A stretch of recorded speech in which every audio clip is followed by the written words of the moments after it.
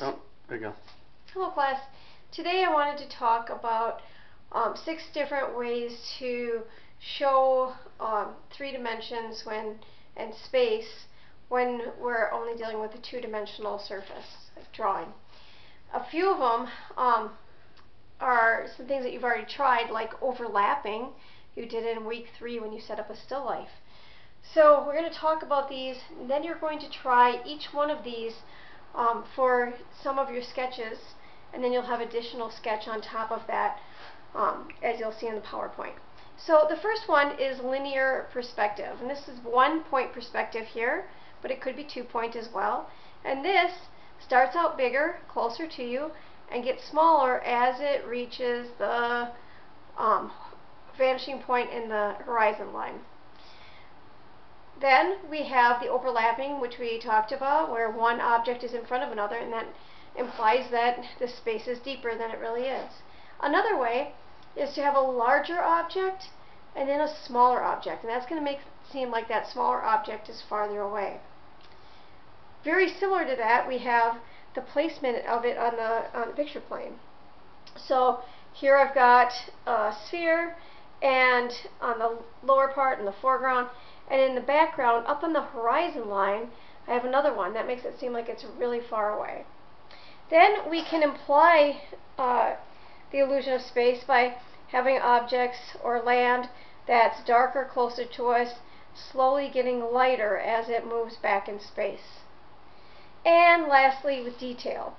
So if a can of my carbonated water beverage is close to me, I might be able to read the words on the front, but if it's really far back, I may not be able to see it. It might just be a line and some scribble.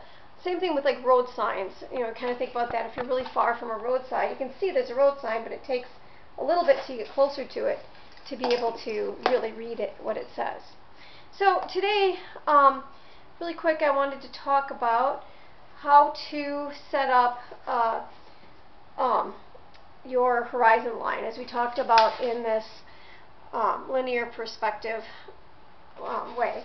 And there's going to be more videos later in your PowerPoint, but just to get you started thinking about that, I'm going to just a little bit above the halfway point of my paper, and I'm going to create a line straight across. I'm using an old ruler that has numbers, but you don't need those. You can just use a straight edge if you have one. The edge of a book or a thick piece of paper, cardboard would do as well. So now I've made my line, and now I'm going to make my vanishing point. And this is going to be the point that all of my lines go to, as you saw here. This is going to start out more simple and get more difficult for you as we move on in the PowerPoint. So I just created one line, and now I'm going to create another one because they all go to the vanishing point. It's going to create the illusion of space. So if I were making a road, my yellow line might start out bigger and slowly get smaller as it goes back to the vanishing point.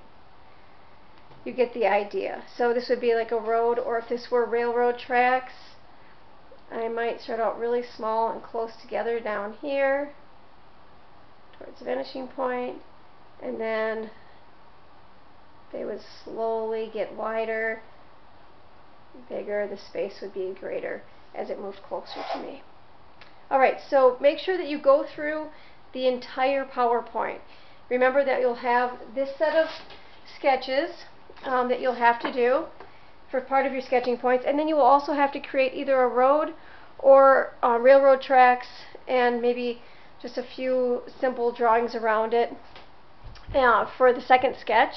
And then for your larger drawing, you're going to be drawing a cityscape, and there will be a series of 5 videos, short videos, that will help you work on 1-point perspective of a cityscape.